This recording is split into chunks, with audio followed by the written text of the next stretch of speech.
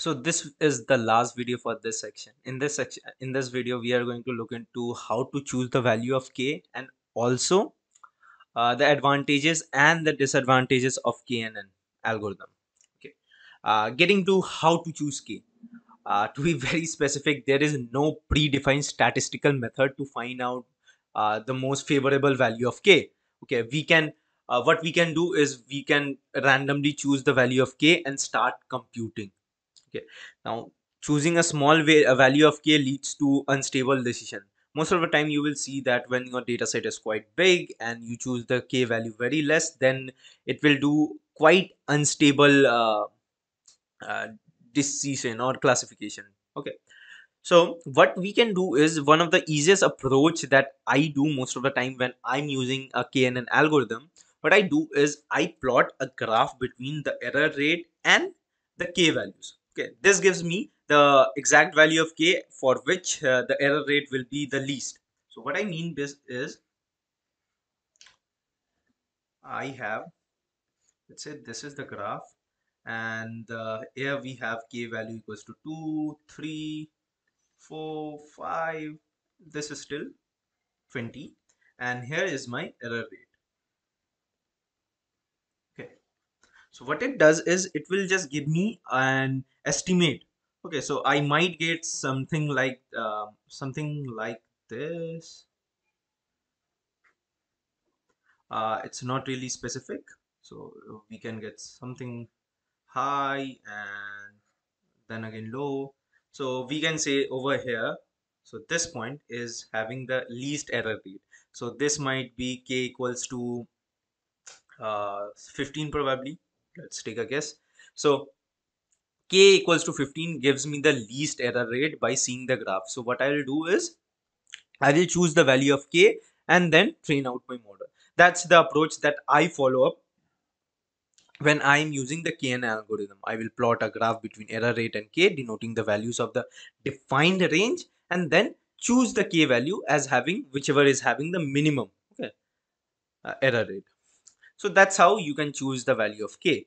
Now let's look into one of the examples. This is one of the examples. This image is taken from a research paper, where that paper used KNN algorithm to predict which links, okay, which internet links, okay, are legitimate, which are suspicious, and which are used in phishing. Okay, phishing, which are probably the fraud ones. Okay, so over here, if you uh, right now it's k equals to 5. Yeah, so k equals to 5.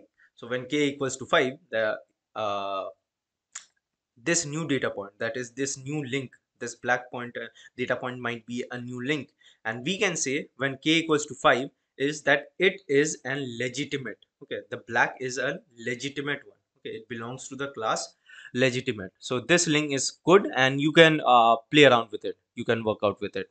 Okay, but let's say we have a new data point which is somewhere between here, somewhere between over here.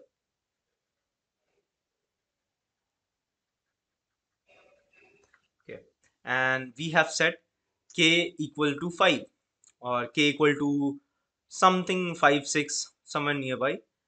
Then again, where should it belong to? The 5 points that it is near to is this and this, and we can say that the number of red triangles are more, so this new black point belongs to the red category. Okay, it is a phishing, it is not a legitimate link. You should just ignore this link and move to next link.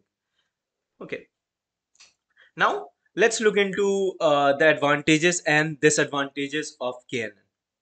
Advantages of KNN is it's a really simple algorithm. It's the one of the simplest algorithm that we have. It supports both classification and regression problem. It also handles multi-class cases.